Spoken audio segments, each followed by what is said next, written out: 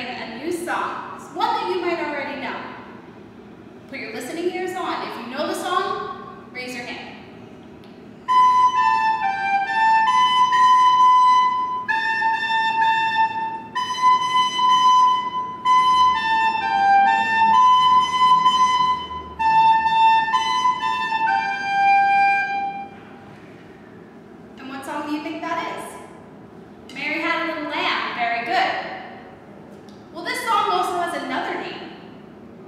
It has the same melody as this song, but with different words.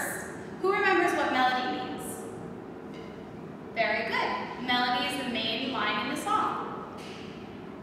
And today, we're going to learn our new song, Merrily We Roll Along.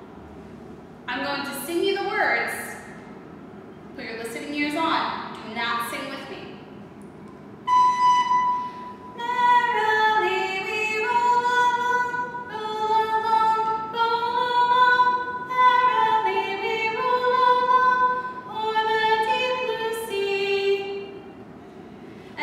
Part in the class where I would do whole part whole, I would sing it through, the children would echo me in small parts, and then we put the song back together to get the whole lyrics.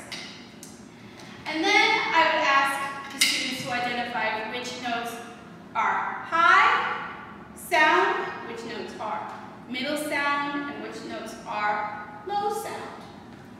I put this on the board because the video is only 4 minutes. But we would do it all together and we work through the song together.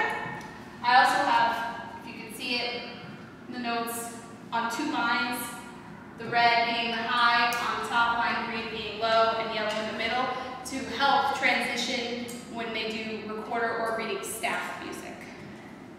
We're going to listen through the piece one more time, and we're going to sing it together, and I want you to think about what movements can we do with our bodies to show the high space, to show the middle space, and to show the low space.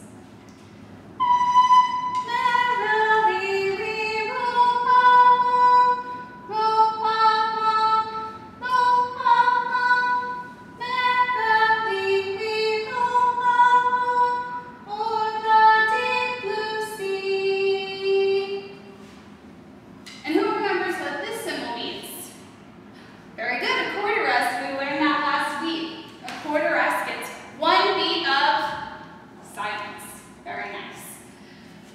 So then we would discuss movement and what we can add to it. High is going to be clapping above our head. Medium, tapping on our leg. Stomping for low. And I would split the class into groups. One group would be high, one medium, one low. And then we would rotate. They would only do their color as we went along. And then eventually we would just do it all together.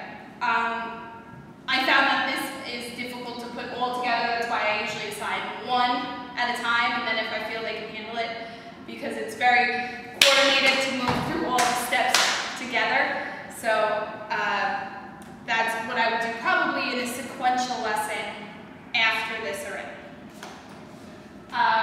They already have knowledge of the stoplight teaching method, the technique with red high, yellow medium, green low. Already knowledge of what a quarter rest is, and discussion of holding the note for 4 beats for the last note in the song. And then I would probably add into it in another sequential lesson after the putting it all together, maybe adding instruments, like a drum. One person can play the drum, and one person can play a tambourine, and we can put it all together, maybe in the rests or represented